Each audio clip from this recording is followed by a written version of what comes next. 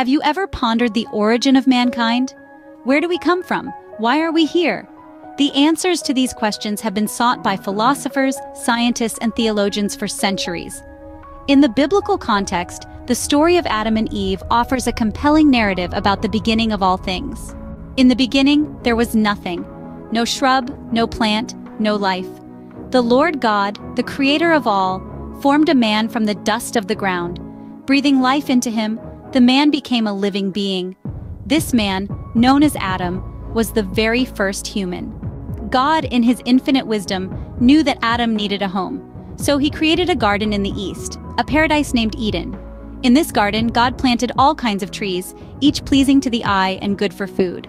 Among them were two special trees, the tree of life and the tree of the knowledge of good and evil. Adam was given dominion over the garden, tasked to work and take care of it. God gave him one command. He was free to eat from any tree in the garden except the tree of the knowledge of good and evil.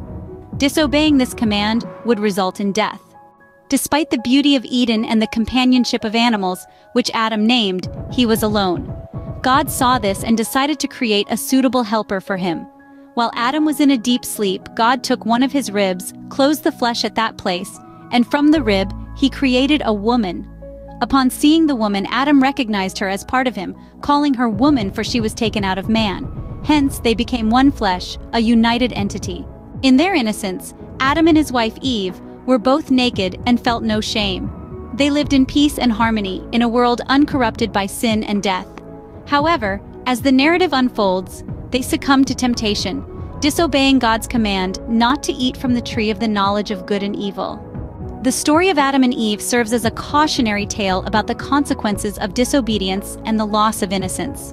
It highlights the importance of obedience to God's commandments, the value of companionship, and the profound connection between humanity and nature. It also underscores the concept of personal responsibility and the idea that our actions have consequences. In essence, the story of Adam and Eve is more than just an account of the first humans.